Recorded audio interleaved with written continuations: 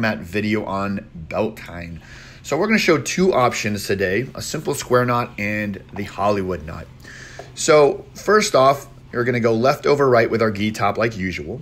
Then we're going to find the center of our belt. So we're going to make the two ends even and then find the center. And we're going to put that center about belly button height. I like to go slightly below that, but it's personal preference.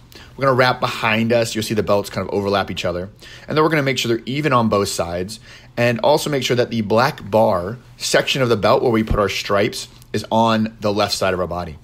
Now we're going to put one over the other. It really doesn't matter which. And we're going to wrap behind both wraps of the belt, pulling that nice and tight.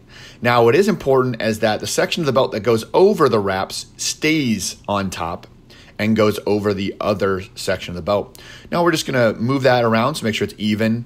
All right, we're going to pull both sides. The belt should come out to either side, and you see a nice square knot there. Great knot used in competition or between rolls in class.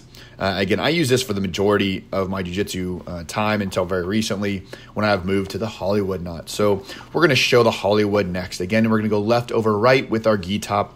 And we're going to find the end of the belt that does not have that black bar section. We're going to put it against our left hip, and we're going to wrap around.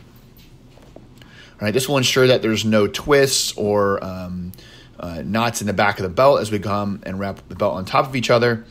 When we get in front and the wraps are done, we're going to push that section of the belt through. We're going to take the black bar section, go over all the wraps that we've created, come out the top, and then just put it through that very top wrap that we just created, making sure there's no twist in the belt.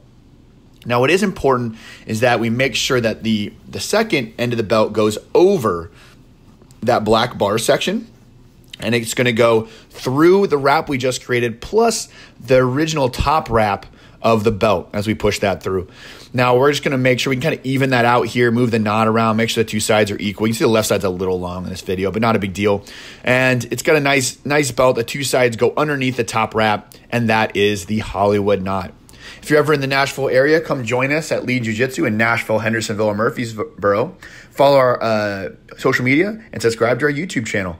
Have fun on the mats. Os.